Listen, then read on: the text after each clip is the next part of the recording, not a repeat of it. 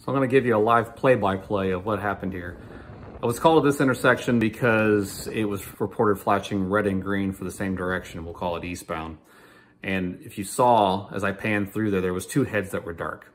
And through my isolation and elimination process, I isolated down that these two heads were causing all the directions to do this. Once I eliminated the wire for those two heads, that direction was flashing just red. So I knew the problem was laid in that cable. So backing up, I got into the cabinet and I determined what wire fed over to those two heads. And if you see here, I've got a red and a green wire that's got black tape on it. That's how I marked it and knew that that was the cable. But how did I get to that part? So when I first got to the cabinet, I came over to the conflict monitor and I was looking at to see, the previous failures and what it was showing. So what I saw first was, or the last most up-to-date failure was a dual indication, which means you have two indications for the same direction that came up. In this instance, we have a red and green, and it's on the low switch 8 position, which low switch 8 happens to be phase 8. And just to confirm that that was not just a one-time thing, go through the previous failures, and you can see I've got multiple red and green dual indication faults, and they're all on that low switch 8 position. So it's pretty good chance that that's going to be the problem I need to first focus on. Once again, I'm going through, here's my low switch 8, and then the output of that low switch 8 is on those field terminals right there. So chasing that cable that I'd marked there out to the field, it goes to a splice over there in that handhole, or in the manhole that goes to that mast arm. In that splice, there were two cables. One cable fed that head there, and the other cable fed that head there.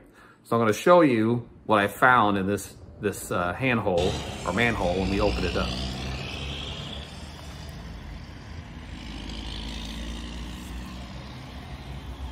I can see that that would cause problems whenever it got wet. Fully exposed. Come on. Is there wrap left tape around it? What's that? The wrap left tape around it? Yeah. Yeah. I want to get rid of this stupid thing. I don't know why that's even in there for.